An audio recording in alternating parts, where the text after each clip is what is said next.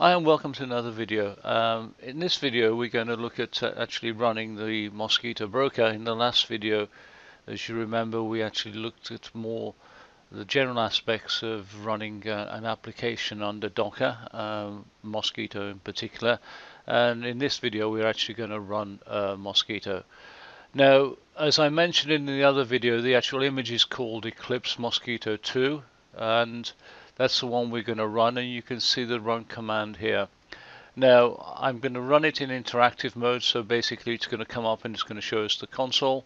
I'm going to give the image a name, which I mentioned in the other video, called mosbasic, and I'm going to publish the port, which is 1883.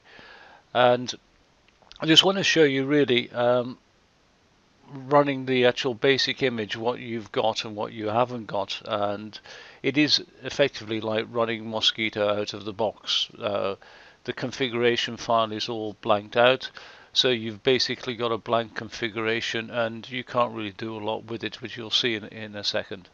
Now let's just execute this command, and you can see here the error messages it comes up with, and I mentioned that in the other video, address not available.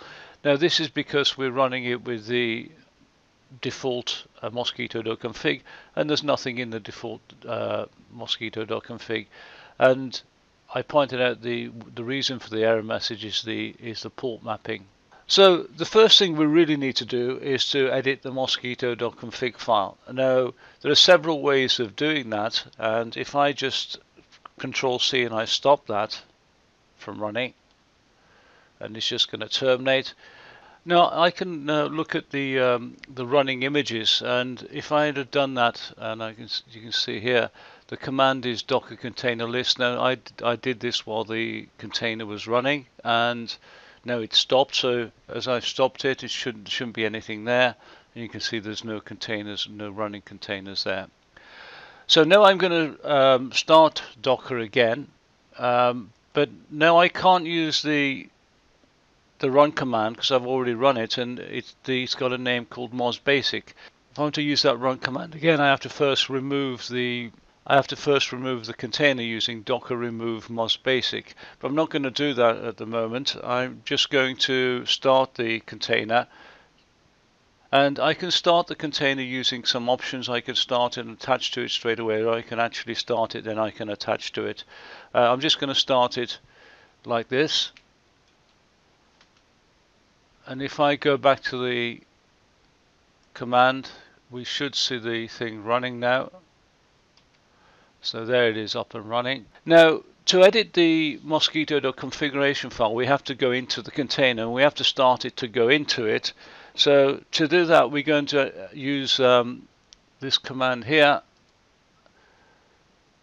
docker exec mosbasic instead of mos, and the shell. So we're just going to enter into the shell. Let's put that up there so I can see it.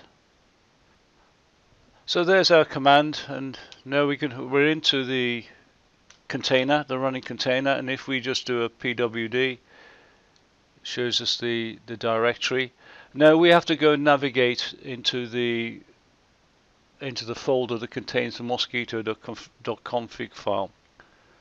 And we're in the Mosquito, and we list those, and we config, so we cd to the config,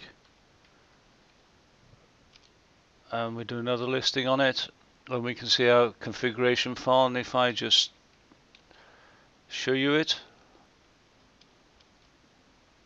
and you can see it's all commented out. It's just like in the standard Mosquito install. Right, now as I've mentioned before, I don't recommend you edit this file. I recommend you take a copy of this file. When I create my configuration files, there's absolutely nothing in it except what I need to be in it.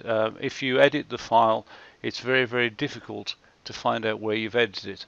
I did actually create a Python script that filters it all out and shows you your edits, but you don't need to go to that trouble. If you don't use this file, you create your own separate file. So I'd rename this and create another mosquitto.conf file.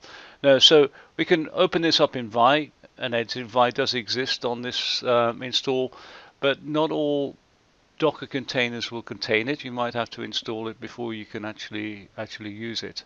I'm not a big Vi user, so I'm not going to demonstrate using Vi on this anyway. What I prefer to do is to create a configuration file on my host machine and copy it into the container. Now the container doesn't need to be running for this, so I can actually exit the container and stop the container and still copy in the files and copy out the files even though the container isn't running. So I don't need to be running. I need it to be running to actually go in like this and actually examine the files. So let's come out of here.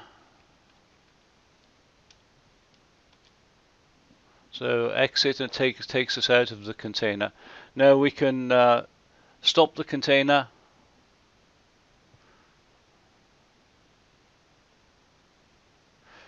And the reason I'm stopping the container is because we need to restart Mosquitto anyway if we put in a new configuration file.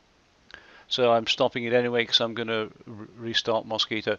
Now what I do, and I'm looking for containers, there they are, containers. Now all of my containers, all the configuration files and anything else, I create a folder for it. So this is one for Bitcoin. I'm running a Bitcoin image, Home Assistant, Mosquitto, Node-RED, and as a Ubuntu image, plain Ubuntu image. So there's my Mosquitto one, and there's the configuration file. Now the reason it's shown a locked icon is because I've actually done a bind mount with this, and once you do a bind mount with it, the application, the Docker application running actually locks the files.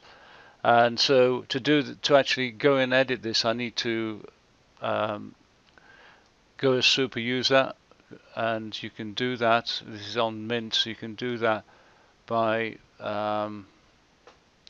open as root. I'm not sure you can do this on Ubuntu as easy as this, but on Mint you can actually do it. But you need to open it as root to actually get at it. Right, I'm not going to do that for the time being. I'm just going to show you it because I don't need to edit it because I've already edited it. And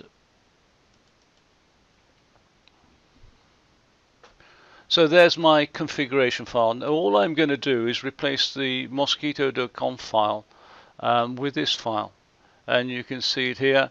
Hello anonymous and listener there. The log destination, and these log destination files all refer to the internal container. So I'm putting it in the Mosquitto log folder, and the persistent data going in the Mosquitto data. This is all reference to the actual container itself. It's not reference to my host machine. It's reference to the container. Okay, so now we're going to do the copy. Now, being lazy as I am, I'm going to pull up an old copy. So I use this quite a lot, history, pipe it to grep, and we're looking for the copy command here. And you can see the one I've got here is up the top here, 3554, which is I'm going to pull up. And before we run it, we need to go into the Mosquitto folder. So I'm going to change directory to containers Mosquitto, and that's where my configuration file is. So now let me pull up this 3554. Okay, but it's copied it. I didn't need to be sudo to do that. It's just the fact the command was that. I just noticed something. I actually did the wrong one. So let me do that again. I want to copy the mos2.conf file over, so I'm going to just edit that file to mos2.conf. That's the one I want to copy over. So that's done. So now we're going to start it.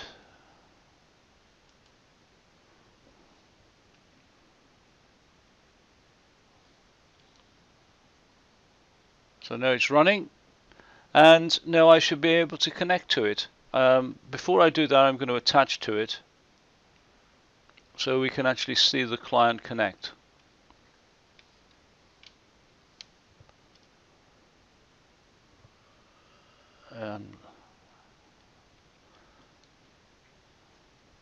Okay, I'm just going to plug in a sensor and hopefully it will come up quite quickly. Okay, the sensor for some reason isn't working. I think it's talking to another broker.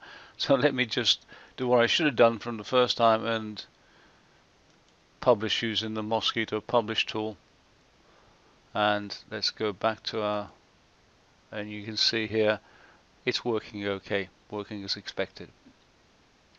Okay, so now we've got Mosquitto running. Now the only problem with running it like this is the fact that we haven't got persistent data. It's persistent within the container. So if I stop this container and restart it again, it remembers the persistent connections. That's no problem at all. The problem is if I delete the container, then I've deleted all the data. So there's no problem at all running Mosquitto in Docker in this fashion at all. You say, well, I'm not going to delete the container. Why should I delete the container? Well, what happens if you change the configuration file and you want to actually use secure socket layer as well, and you want to open up port 8883?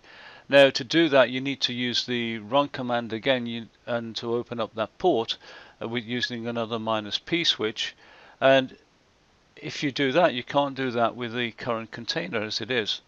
So you'd have to delete the container, then run the command again. You could create a new container. There's no problem at all with that. But again, it's a new container, so you've lost the persistent data. So it's very common, it's very normal to actually either use volumes or a bind mount and actually map the data over onto the host machine or into the to the volume. Now, the Docker volume is actually stored on the host machine, but it's stored as part of Docker, whereas when you use the bind mount, it's stored on the host machine and it's not a part of Docker, and it's available to the standard backup. Now, I use bind mounts. Docker actually recommends Docker. Docker actually runs volumes, but most of the examples you do see on the internet use bind mounts. So we're going to now remove the container and we're going to run it using bind mounts. Now the video's gone on a lot longer than I actually anticipated, and so I'm going to stop it there, and we're going to cover bind mounts and other configuration files in the next video. If you like the video, then give it a thumbs up. If you've got comments, then please comment below, and if you'd like to get notified of new videos, then please subscribe to the channel. And until next time, bye.